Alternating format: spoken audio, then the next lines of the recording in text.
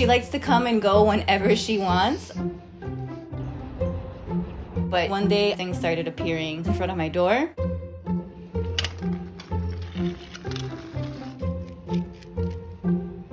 Some wooden piece to something. I don't know. I was like, I gotta get a camera. That's when I noticed she had been stealing from the neighbors. She has brought me fireworks, darts, a box of cigarettes, pieces of wood.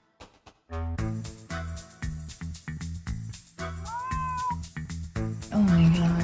What are you building? Huh? What are you building? A cat toy that she stole from some other cat. Where'd you bring me? It's a little gift. Thanks, China. She knows that things go together. She brought me one sock and she'll go back and she'll get the other sock. I had to sneak around with her and I felt like I was her accomplice. China.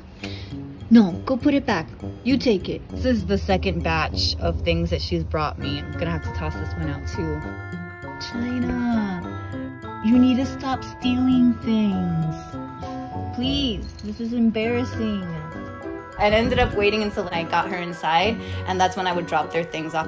And she would come back with it. Like, hey, what are you doing? I thought I brought you this. And I was like, I can't go on. I can't, we're gonna get caught. We're gonna get caught. So I put everything in a bag and I dropped it off in front of their door with a little note.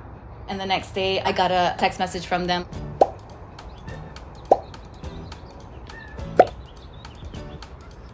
After I came clean and they were okay with it, I told them we need to set up a system. So I ended up setting up a little return box. I'll leave that there for them. So now she'll wake up around 10 in the morning. She'll punch in and she'll go down and she'll start stealing. There she goes, on her way to visit the neighbor's backyard, see what they left for her. All right, so China brought me another Halloween gift. So we're gonna take this over to the neighbors.